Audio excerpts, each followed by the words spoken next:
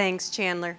Well, that severe weather last month had the city of Marshall under a tornado watch right in the middle of the school day. Scary situation, certainly, but one elementary school had everything under control.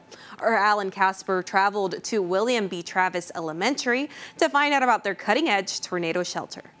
Last week, I received a weather alert that we were under tornado watch. The siren never went off, but I was aware that we needed to dismiss and go into action. So all of the students came into our tornado shelter, 600 kids and 85 adults. No problems. Everything transitioned very smoothly. Whenever there is a tornado siren that goes off, we immediately begin our evacuation plan into our built-in tornado shelter.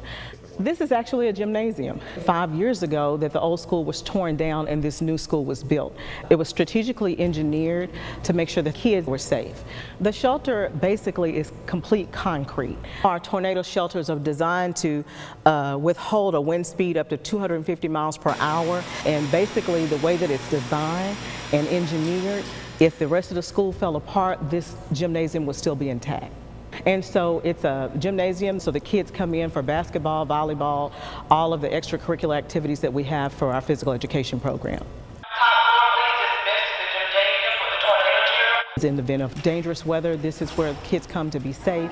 In the event of a tornado or hurricane. The kids are very prepared. All of our teachers have emergency folders. We practice the drills so that in the event of an emergency, we're already ready for whatever's coming up.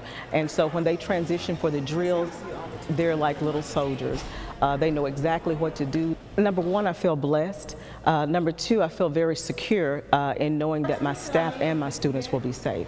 I know that it's a comfort zone for parents as well. When they can't get here, they know that they are safe. That is so innovative and just such a great resource for that community. Well, according to Principal Johnson, Travis is one of the 3 Marshall elementary schools that currently have the tornado-proof gymnasiums on their campus, and they look forward to getting more.